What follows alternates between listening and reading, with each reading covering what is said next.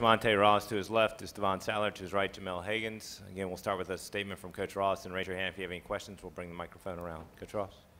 Well, I can't say enough about Hofstra and the job that Mo has done.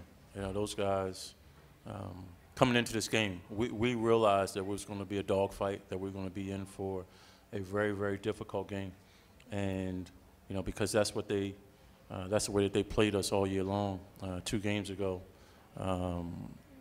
and I'm really, really proud of our guys for the way that they fought. I thought we were a little sluggish in the first half, but I thought our experience, having been down here last year, was key because we didn't panic. We knew that we had to move the ball better. We knew that we had to make better decisions, and I thought the second half, that start that we had for the first 4 minutes, I thought that was a very, very key stretch in the game, just to give us a little bit of okay, we're okay, guys. And it's one thing for the coaches to keep saying it to them, but they have to see it for themselves. And I thought that stretch, the way that these guys started the second half, I thought that was really, really key. But, we're obviously happy to be moving on. We know we have to play better tomorrow night, but, I'm anticipating that we will. Time's yours.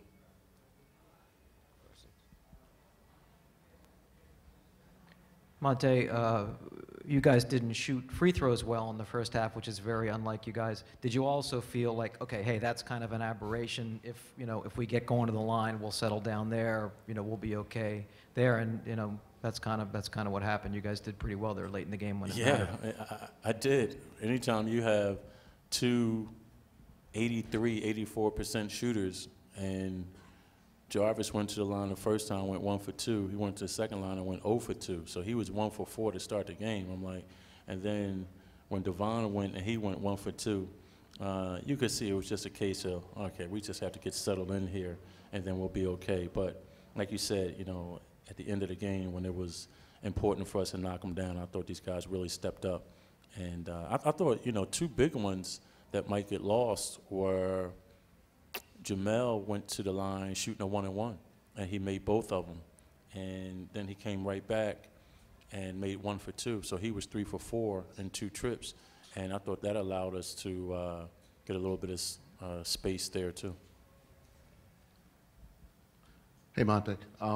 At this point, do you just assume every game's going to be close and even when you had the double-digit lead, that, hey, it's still... Shoot, we've been assuming that since January 2nd. No, that's what that's these guys' mindset. Their mindset is, it's going to be a rough and tumble game, and if we do the necessary things down the stretch to win, we're going to win. And this stretch that we've had, we've won 11 of 13 games. One of the ones that we lost, we talked about we didn't execute for the last 4 minutes and 27 seconds of the game. We did some crazy things, but since then we've been executing, we've been taking care of basketball, we've been taking good shots, and we've been holding other teams to 1 shot and 1 shot only. And when we do that, we put ourselves in position to win. But these guys expect the games to go down to the wire, and I'm very confident in the guys that we have that we're going to make a play down the stretch in order to win the ballgame, whether it be offense or defense. Coach, everyone, first of all, congrats on the win. But thank you. With Jamel as a senior and a couple other guys leaving and getting older, is this kind of like an all-or-nothing year for you guys that you've been building this for the past 3-4 years? Well, I don't want to put that type of pressure on these guys. You know what I mean? We've been building it. We were pretty good last year. These guys have taken major steps this year. We won 12 games in the league last year, winning 13 this year.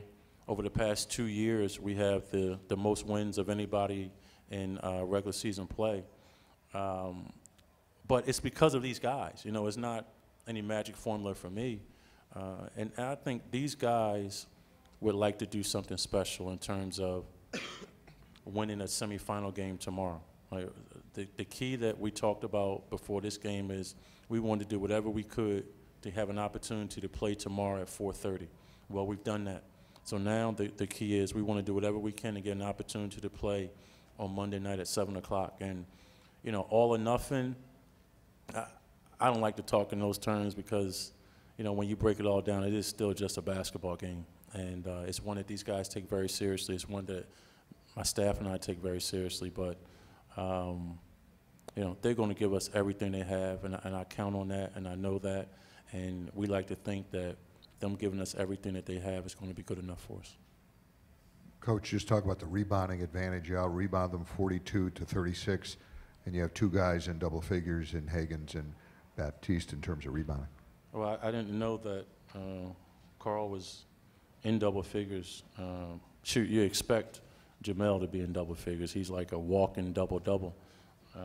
But I thought we grabbed tough rebounds. It's one thing when those rebounds come right to you, but I thought these guys rebounded out of their area.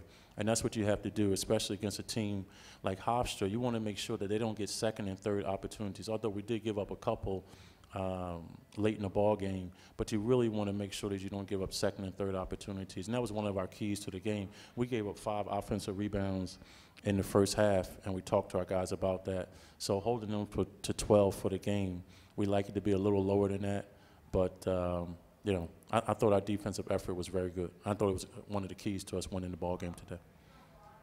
Devon, could you just talk about the beginning of the second half and how important that was to kind of getting it turned around? I just told the team that we need to talk and play with more energies and fight through the fouls and things like that. And we communicated in the second half, and we came out on fire.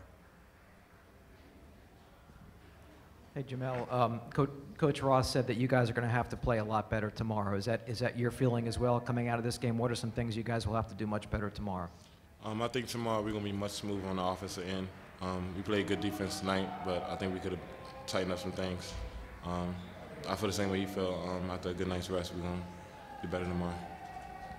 Hey, Jamel, if I could just chime in one more time. What were your feelings and what was the team's kind of mood at halftime? Were you just kind of thinking, hey, all right, that's 20 minutes. Those 20 minutes don't matter anymore. We'll be a second half team tonight. Well, I think the team was very poised. We was coming out. We knew we didn't play our best the first half, and we came out. We knew we had to come out with energy, and we knew we had to play harder. So I think we came out. We tied the game up, and from there we didn't look back. Hey, Devon, if I could ask you one more. But do you guys always feel like your free throw shooting is just kind of a little weapon you have in your back pocket? There when you need it at the end of the game. Yeah, we know. Me and Jarvis want to get the ball at the end of the game and step up and make big free throws. So we try to use that as a weapon. Hey, Monte, were you encouraged what you saw tonight with Josh Brinkley, his first game since? No, I was. Since hurting his knee. Josh hasn't played since, I guess it would be February 27th. I think that was our Hofstra game. Got hurt in the first place. So to have him come back and be able to, and we had to ease him into it. We didn't want to tax him too much.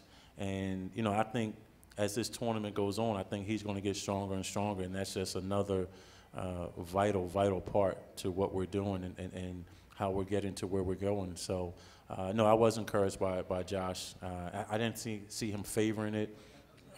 He wasn't favoring or anything like that. And, it was just, I almost need a bullhorn to get him into the games, though, because he was always somewhere riding a bike or something. So that was the most difficult part of it, just trying to get him into the game.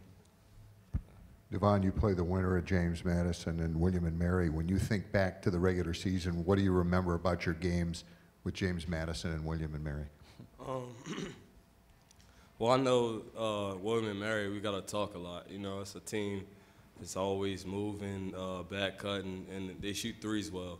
And James Madison, they had a big play at the end of the game, so I think we got to communicate on them as well. And we just got to be physical and just communicate, and we'll be fine tomorrow.